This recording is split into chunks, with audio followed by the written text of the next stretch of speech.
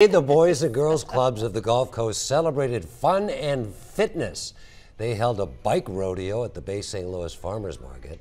The main goal was to get kids and their families outside and get their bodies moving.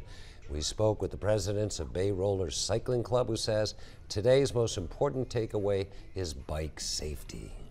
We teach bicycle safety to anybody that will listen, but especially the young kids.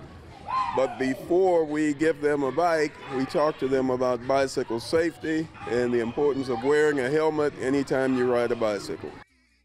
This is the first time this event has taken place. Organizers say they are pleased with the turnout and look forward to holding this event for years to come.